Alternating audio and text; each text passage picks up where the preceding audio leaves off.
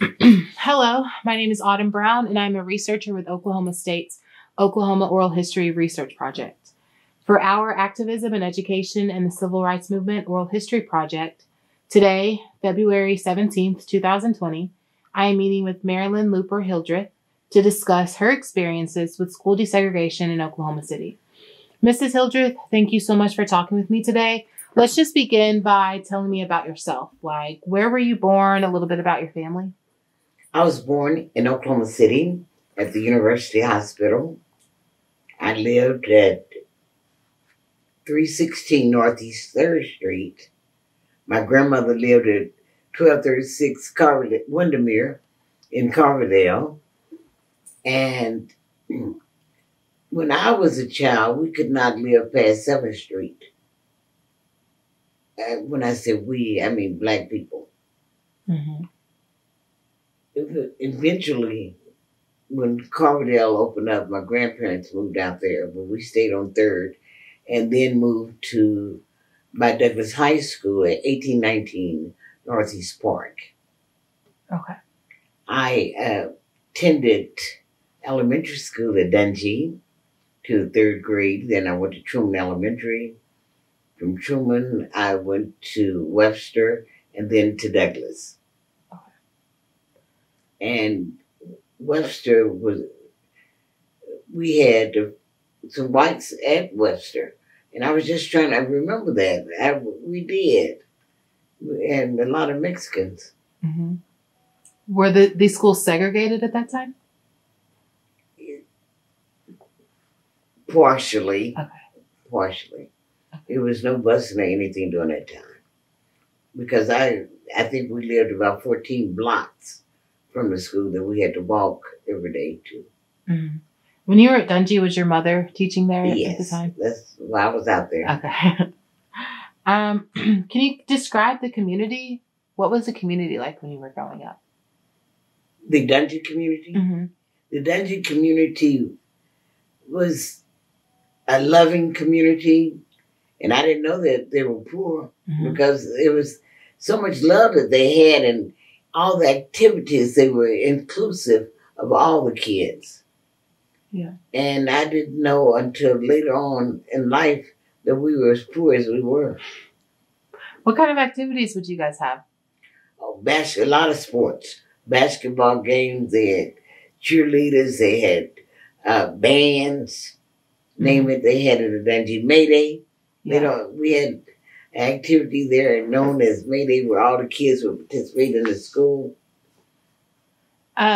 What about the communities when you moved into the city, like out of Green Pastures onto 3rd Street?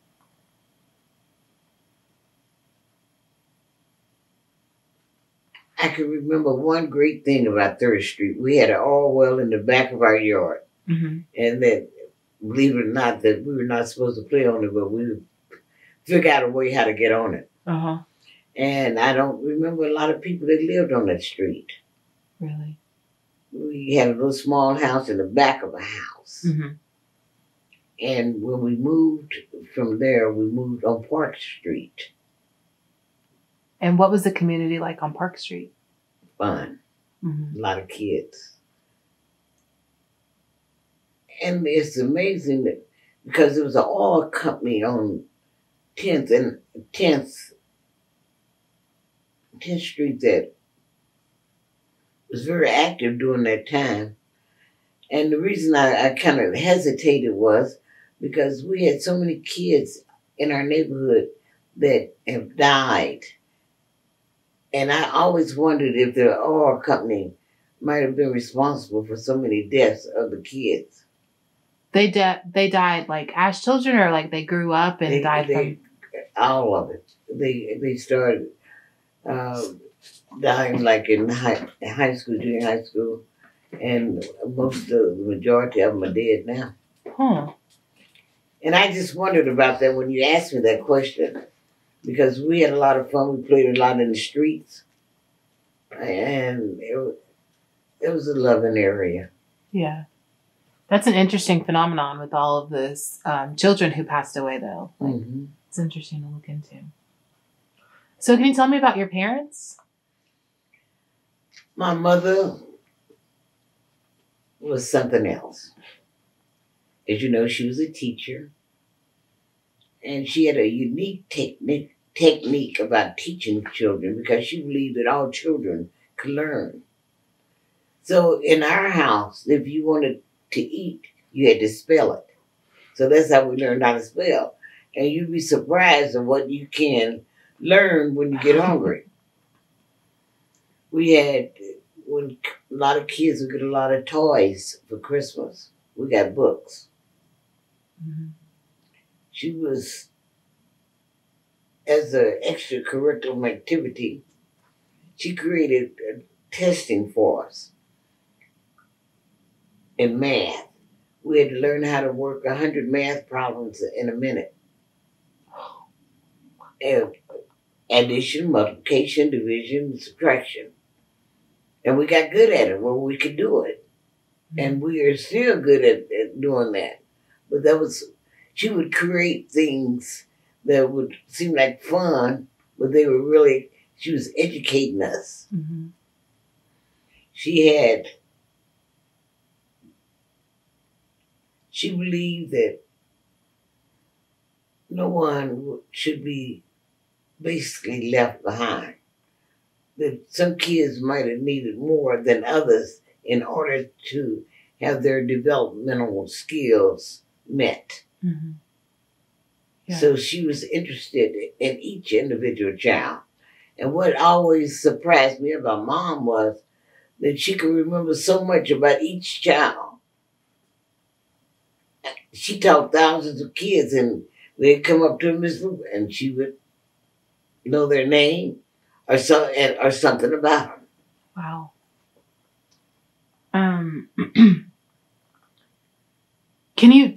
How old were you when you became aware of civil rights happening? Probably about 6 or 7. Okay. And how did you learn about? Well, see, when Mom was out to Dungey, she wrote a play, Brother President, which was the story of Martin Luther King Jr. and the civil rights movement in Montgomery. And when she wrote this play, the students at Dungey participated in creating a play. Mm-hmm. The head of the youth department of the NAACP, Herb Wright, came to Oklahoma City and was at the play. And he wanted her to bring the play to the national convention of the NAACP. And she was so excited. But he only wanted her to bring one student. And she said no. He said, the only way I would bring that play to New York City is that all the students that participated would have an opportunity to go. And so you have to realize that most of the students in the Dungey area, Spencer, Green Pastures, or whatever you want to call it, a lot of them never had the opportunity to even come to Oklahoma City, let alone go out of the state of Oklahoma. So it was a big deal. And they raised money, and the community raised money, and they sold pickles and popsicles and everything else so that the kids could go, that we could go to New York City. And I believe that Mom was a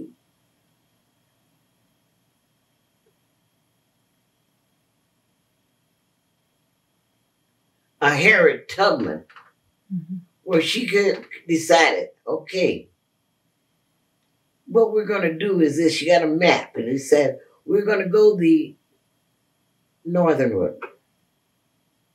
And we did. And for the first time in our lives, we had an opportunity to go into a restaurant and sit down and eat. Sit down and drink a Coke in a restaurant. See, let me backtrack a little bit. When I was a child, you could go downtown and spend all your money. But when you got hungry, you had to go behind the places and eat out of a brown paper sack. You could not go in there and sit down and eat. It was color this, color white that. Color this, white that. Bathrooms, telephone booths. Name it. it was segregated to that extent. So we grew up in a segregated society and believed that that's the way it was. All over the world, it was segregated. Mm-hmm. We couldn't even go downtown and try on shoes. My grandmother would measure our feet and go down with a string and go downtown and take the string down there to buy our shoes. Couldn't try on clothes. You could buy all the clothes you wanted to, but you couldn't try them on. So we went to New York City. And it said that a little bit of freedom is a dangerous thing. And we enjoyed that. We enjoyed having the opportunity to go into a restaurant. Even as a kid, I can remember. And sit down and eat and drink a Coke, just like everybody else. We went to New York City and we put on that play and we did the best that we could, and we did a well of a job. Everybody was proud of us. But then it was time to come home. And we came back home the Southern road to face the age-old segregation and discrimination. Colored signs here, white signs there. You can't eat in here, you can't do this, you can't, because of the fact, just because of the fact that our skin was black. So we came back to Oklahoma City. We had more segregated laws than any other state in the Union here in Oklahoma. I said, oh, no. No. We enjoyed that in New York. Why can't we go and sit down and eat in a place? We spend our money. So we started negotiating with the people in downtown Oklahoma City.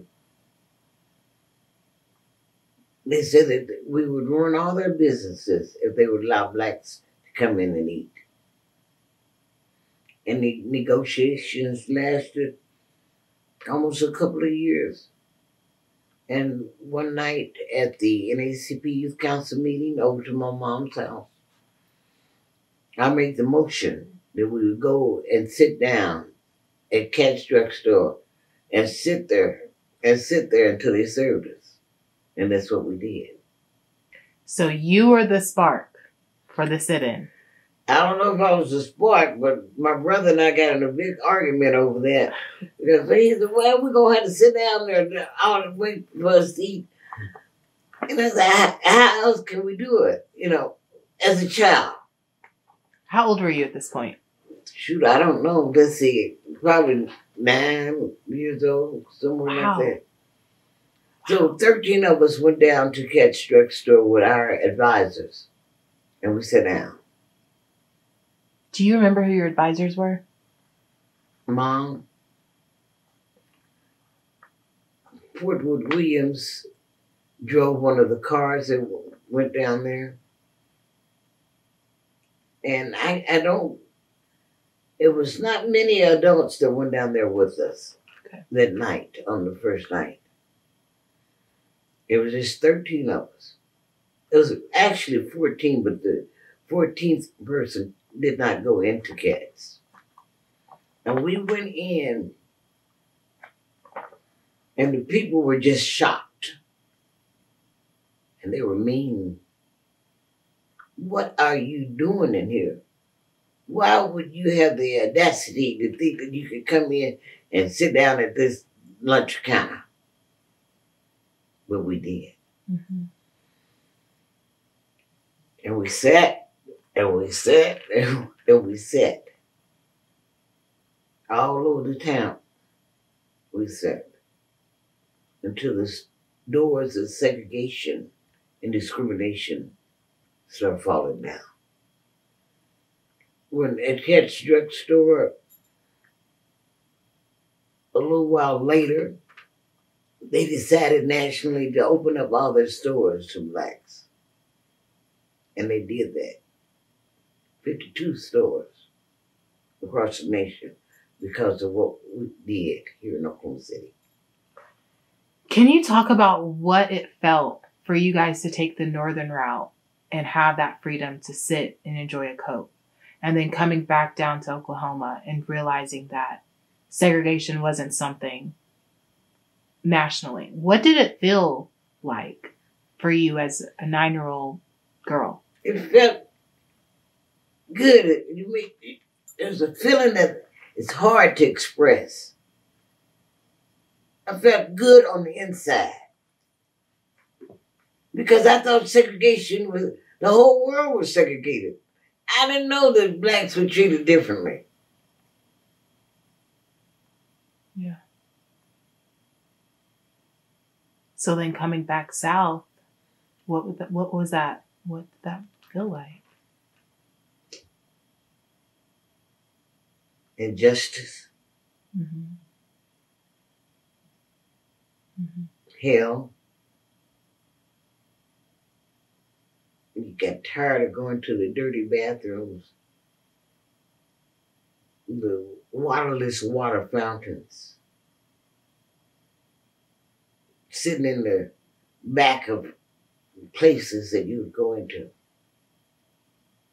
demeaning to your whole system, the injustices of being treated differently only because of the color of your skin.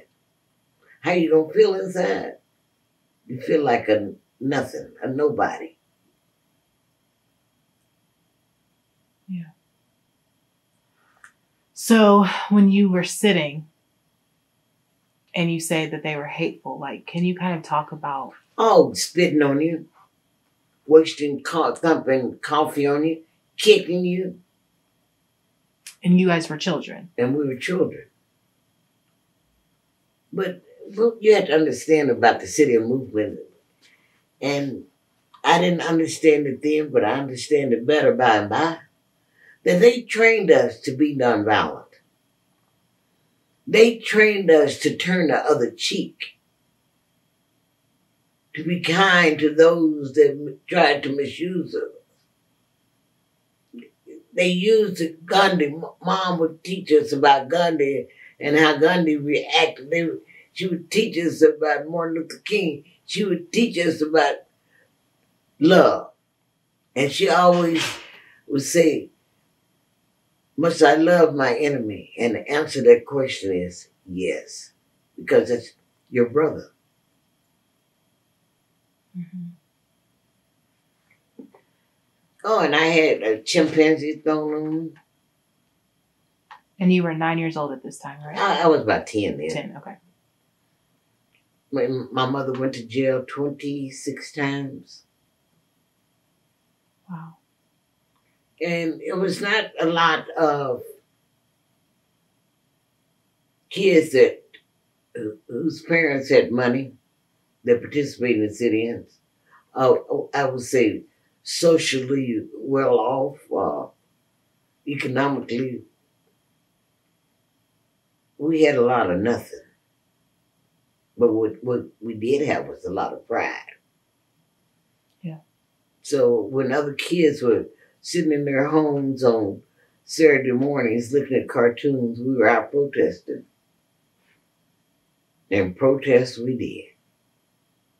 How did it feel being a child in the middle of this movement? That's a good question. The experience of it was something that if I had to trade in, I couldn't do it. Because it taught us stick-to-itness. It taught us courage. It taught us what Christianity was really about. You can't talk that talk without walking that walk. It taught us how to.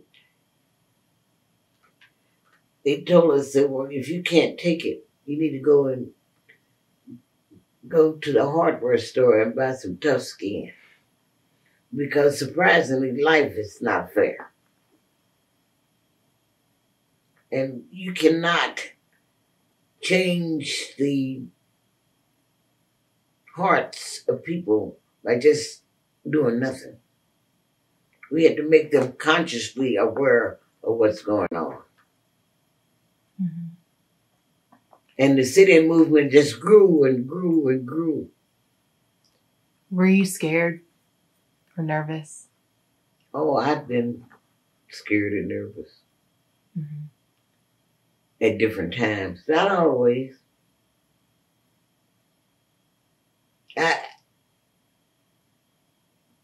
When I was at Douglas, they had threatened to bomb the school, and the FBI came and got me out of school to take me to Dungey. And when we were on our way to Dungey, they almost had a wreck and kill me. But that didn't happen. That was one frightening experience. Another frightening experience was when we were coming from a rally, a freedom rally. Some whites followed us in their pickup truck and guns in the car. And if you knew my mom, she would not only drive, she would herd the car. And around the corner from us lived the Weldon Posey, and Barbara Posey was our spokesperson for the youth council during the sit-ins. And my mom said, now listen, Calvin, listen, Marilyn, and I want you to do exactly what I'm telling you to do. When I turn this corner, I want you to, and I'm going to get as close to this porch as I can possibly get. And I want you to jump out of the car and run as fast as you can and just beat on the door, and I'm going to be honking the horn for them to let you all in. So the closer we got to the house, I said, Mom, what are you going to do? She said, don't worry about me. You just do what I told you to do.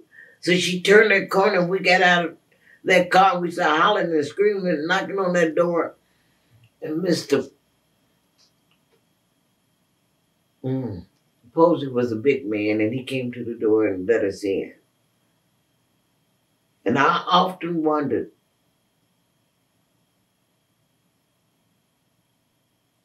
if my mom had not come back that night, where would we have been? But I think it's all in God's plan, because I think he knew that was going to happen. And he said, Clara, it's not your time to go. So that was probably one of the most frightening things. Why did the FBI get you out of Douglas and take you to Dungey? Because they had threatened to bomb the school. But I mean, like, why did they get you specifically? Because I was in the school. Okay. And they felt that, I don't know if they said, Marilyn, just get rid of God. Yeah. No. Yeah, I'm just wondering if, like, the bomb threat was specifically because you were Clara's daughter, or... Probably. Okay. Because I was the only one that they took out of school. Okay. And that's the only reason I could come up with. Yeah. But I know I was sure glad to see Dungey that day. So when you were in school, were schools still segregated? Yes. What was it like for you to be attending segregated schooling? What were your experiences like in these schools? I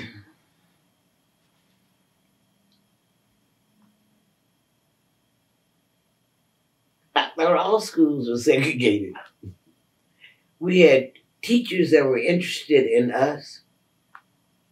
The schools were more community schools where you knew your teachers, and either from your churches or organizations in the community. And you couldn't do anything wrong with school because they would let your parents know before you get home from school. And I didn't know that we supposedly had inferior education, because of things that they knew, we knew too.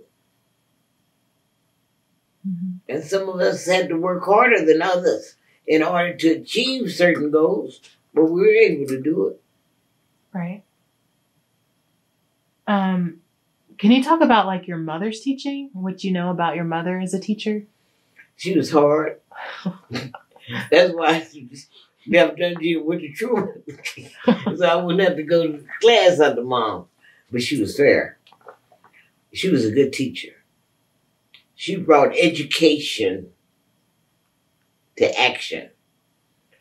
She had the legislature in her classroom. She had the House of Representatives and the Senate.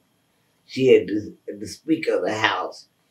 Things that so the kids could relate to it rather than just read about. Mm-hmm. And she continuously wrote plays to get them about history, to get them involved. And she didn't believe that kids could not learn.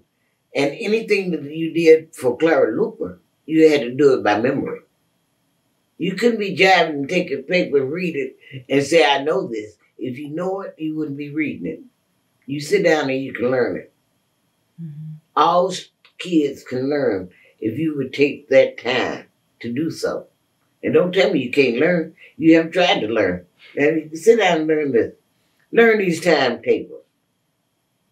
Mm-hmm. This education is something that some people can get in a snap, and it takes other people snapping to get it. Mm-hmm. What did education mean for you during that time? And what did education mean for Clara to instill into her students? Like how important or unimportant was education? It was very important. My grandfather, first, let me start with him, was a bus driver in Hoffman, in Grayson. And he was a dreamer. And I think that Mom got a lot of her dreams from her father, because he always dreamed of a better day for his kids. My grandmother was a day worker, and she moved to Nichols Hills to educate my mother and her sisters, taking care of other folks' kids and cleaning other folks' houses. So she had a deep-seated need for education. Mom loved to read. She's the only person that I know in America that would read congressional records as a hobby. I don't know anybody else that would read congressional records. But that was one of her hobbies. She just enjoyed it. Mm-hmm. And she was a historian. Mm-hmm. She kept articles and current events that I'm sure glad that she did. I didn't realize the importance of doing that until after her death. Because I gave her entire collection to the Oklahoma History Center. And she had so many things that we say, wow, this really happened. Mm-hmm. But by her being a history teacher, she realized the importance of doing so. Yeah. So you were obviously really young when you became aware, like, civil rights happening. Yes. Okay. What did it mean for you to be so involved? I thought everybody was supposed to be involved. And it was a good thing. Mm-hmm. Because I didn't realize that the Constitution said it was okay for us to do what we were doing. Right. But she would drill us in history. And drill us about Black history. Because Black history is American history. And you can't know American history without knowing Black history. You can't know Black history without knowing American. And she really believed that in her soul. Mm-hmm. And her white students would tell you, ooh-wee. Yeah? Yeah. She made history a reality to her students. Why do you think history was so important for your mom? Because unless you know your history, you don't know where you're going. If you don't know where you've come from,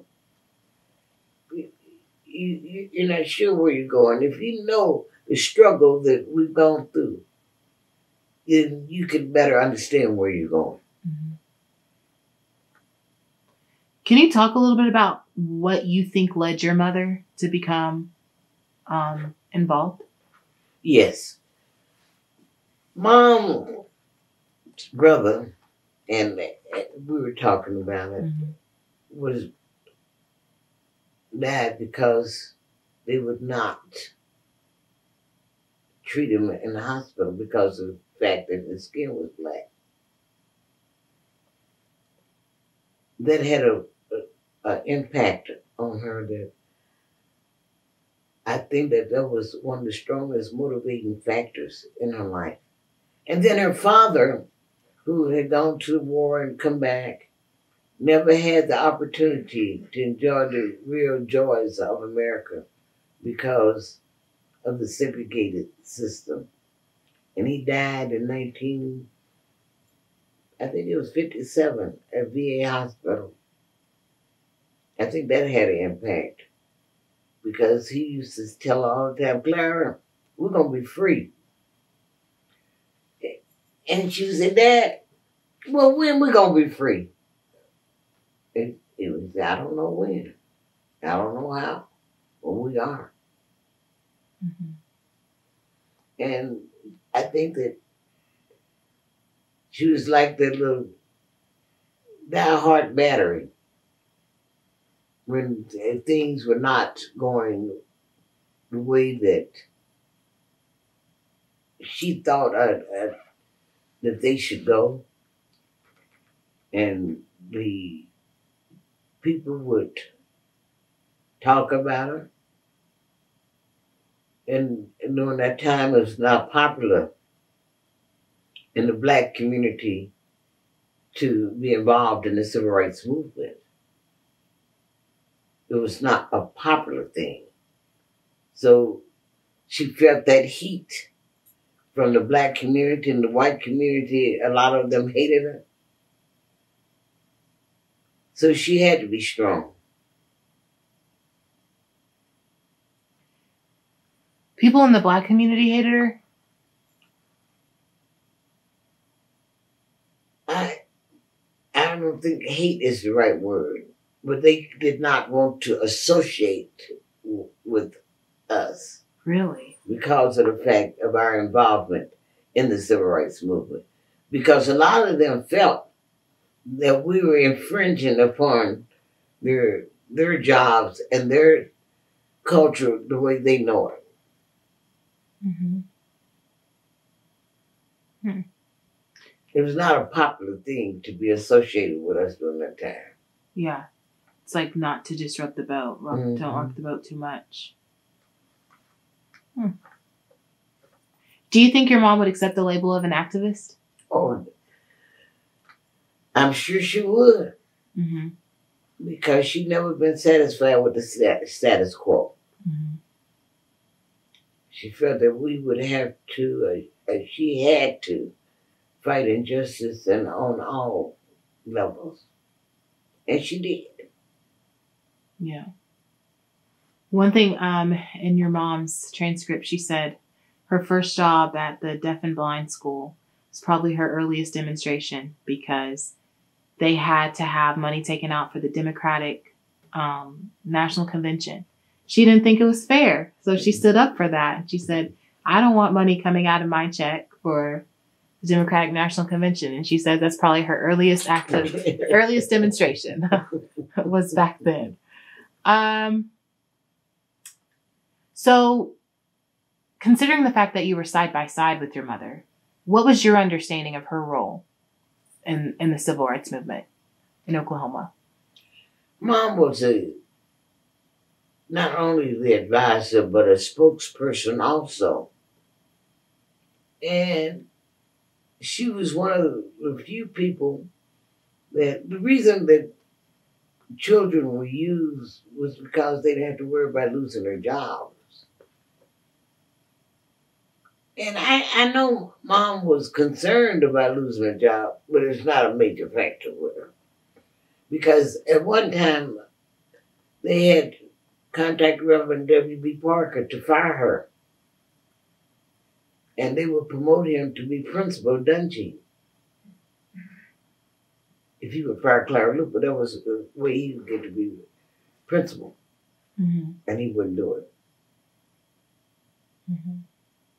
Just things like that. Yeah. Yeah.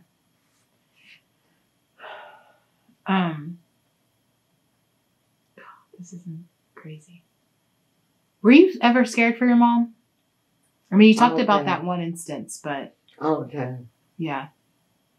And not only Mama was on the bridge in Selma.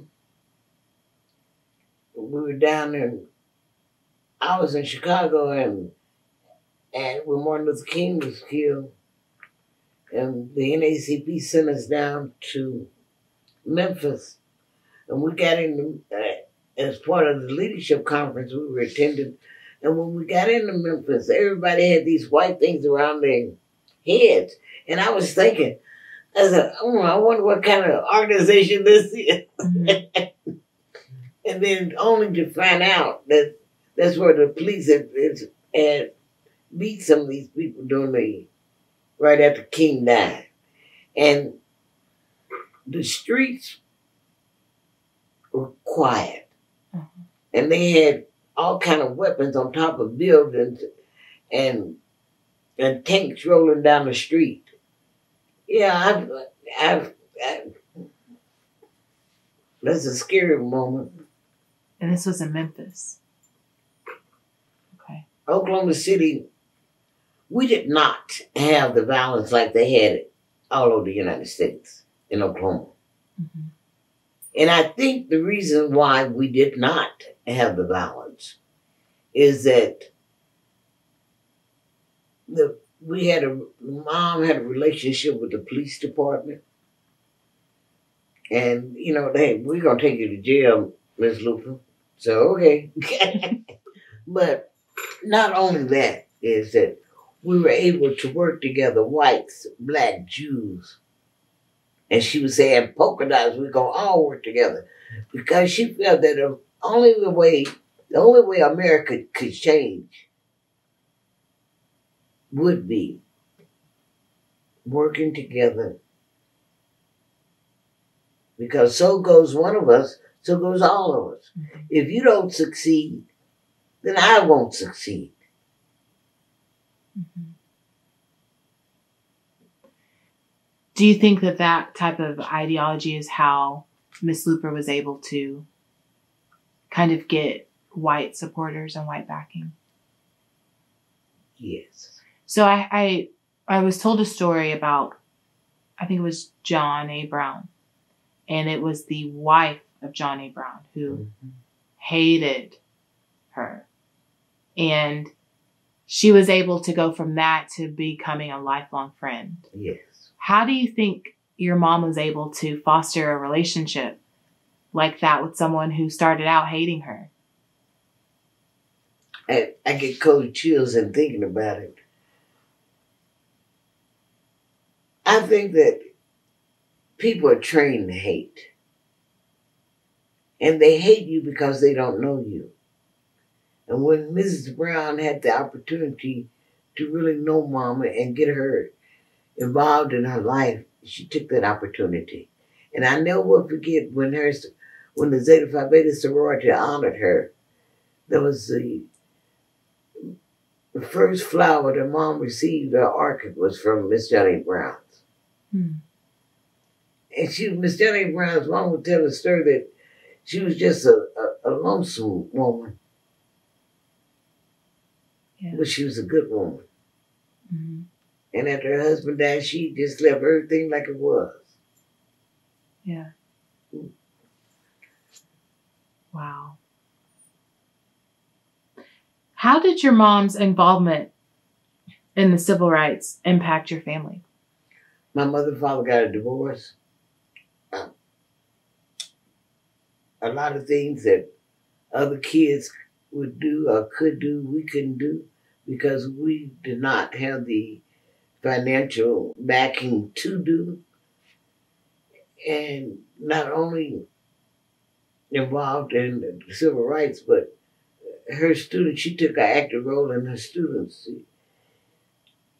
I can remember when a student of hers from Dundee would walk up here to Oklahoma City to our house, and he would have cardboard in the bottom of his shoes so you could participate. The mom would buy him shoes, things like that. Mm-hmm. How did it impact us? It taught us a lot. It taught us what love was all about. Mm-hmm. And the students knew that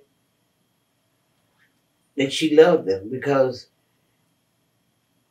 she would always have the students around. And where she got, we didn't have no money, where she got money to buy food for all these kids, I said, oh my God. But she could take nothing and make something. Yeah. Out of it. And everybody would have a good time. Mm-hmm.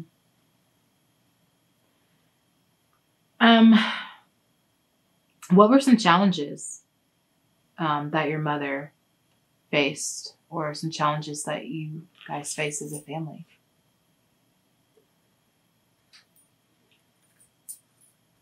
I think most of the challenges were with her, and my brother could not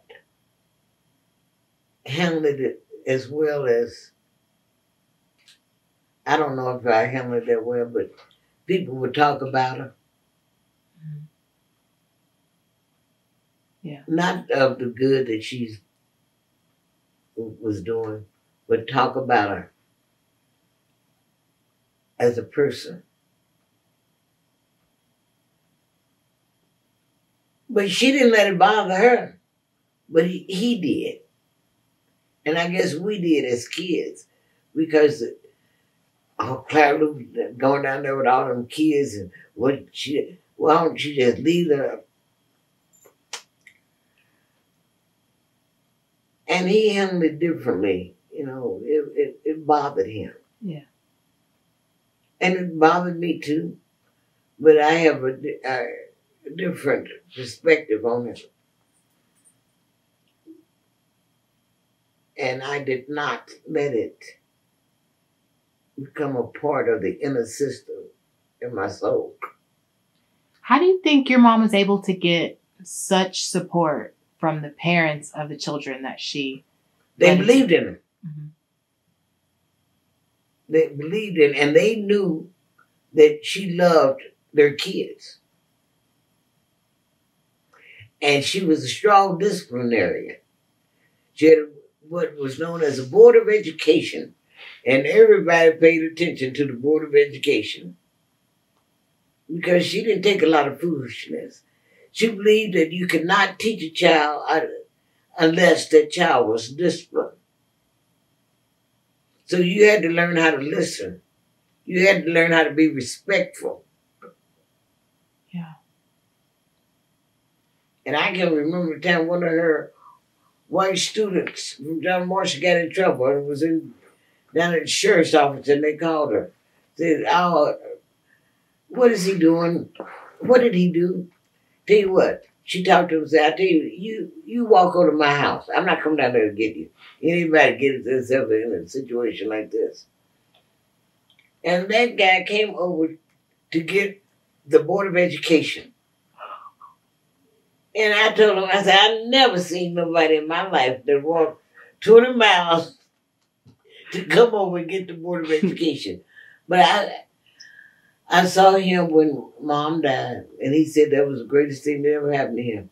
That changed his life completely. Mm-hmm. But she didn't play with him.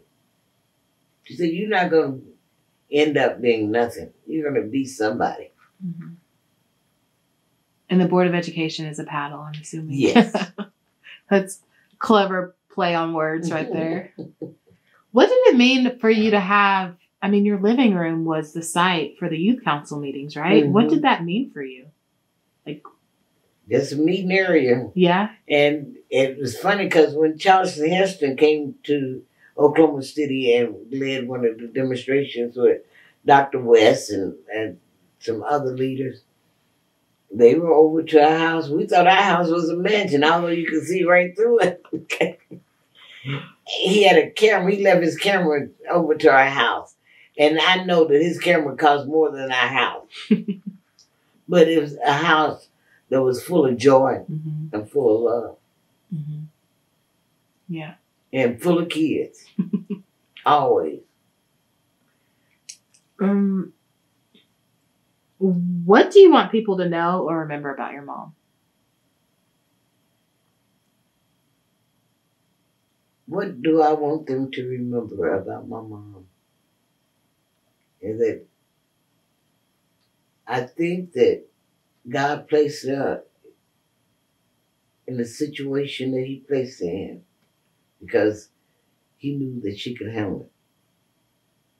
And that He would be with her in spite of everything that happened to her.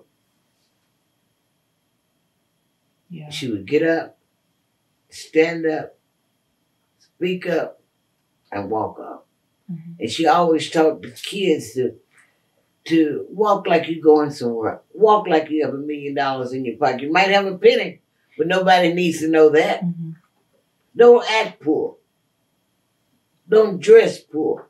Mm-hmm. Be clean. And she looked at them as diamonds. She worked with the Miss Black Oklahoma pageant for years, developing young ladies to the fullest capacity. And as you travel all over the United States, you run into students that she's trained as. And I think that that's one of the things that she's most proud of, the impact that she had on young people. When she got sick, one of her students set up a telephone call with 300 and some students on it. Wow. They believed in her. And she believed in them. And there was nothing that you could not do. And she would always tell us that nobody is smarter than you are. They just prepare themselves better. Yeah. So if you want to be smart, prepare yourself. If you want to be dumb, don't do anything. Yeah. And she was something else. A funny story I heard her say about getting arrested in Tulsa was the fact that she had just gotten her hair done and she got arrested and it was raining cats and dogs, she said. She told that officer, "I'm not getting out this car. I just got my hair done." And the officer was like, "Well, what do you want me to do?" Your mom was like, "Go tell your boss. I'm not getting out of this car." And she said the sheriff came out with a big black umbrella and walked her into the jail. It just, to me, that was just a moment of like, you're about to be thrown in jail, but you still stood your ground. Like, I just got my hair done. I'm not getting out. So you can take me if you want, but you're not messing up my hair. And it's just that type of like unapologeticness. Mm-hmm. So when you say she got arrested 26 times, like, as a child, were you scared? Like, my mom's in jail. Like, no. You weren't? Mama would say, "Don't worry about me, you worry about yourself. What are you doing to make America better?" Mm-hmm. Yeah. "Don't worry about me, Marilyn. I'm going to be okay." And she taught us, and it's something that I have continued to say in my mind. And I believe that that's where she got a lot of her strength from. She would say that I believe in the sun when the sun does not shine. Mm-hmm. I believe in the rain when the rain doesn't fall. But I believe in a God that I've never seen. That's where she got her strength from. Wow. So, lastly, do you think your mom's work has impacted education today? Oh, yes. Most of her students are in education. Yeah. All over. They are involved with young people, trying to train them. And I think that that's you see the fruits of her work through the young people that she contacted. Mm-hmm.